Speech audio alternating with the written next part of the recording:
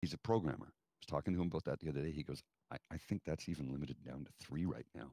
And he goes, in the way AI is advancing, I might be out of a contract in the next 18 months.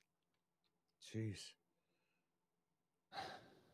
Right? I mean, this is a guy who programs. I have friends who work in CBSA. You know how many frontline workers you greet in the airport now? Used to be a fleet of them, right? You had Right. all these booths. Now you just go up to a kiosk. It's like an ATM, and they'll have 4 or 5 people there, if that. I mean, it people's jobs are disappearing because of AI and automation. Robotics is next. I'm not joking. I'm not being alarmist. I'm speaking simple truths here. Yep. So, what are we going to do? I don't know.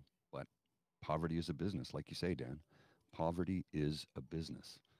Full stop. You get rid of shelters, food bank, then all those jobs go away, and politicians will piss off unions. And we all know that will never happen. Indeed. I completely agree with you, Mr. Grizzly, on this. That was very well stated. Oh, thank you. Very well stated. Every now and then I have a moment. Yeah.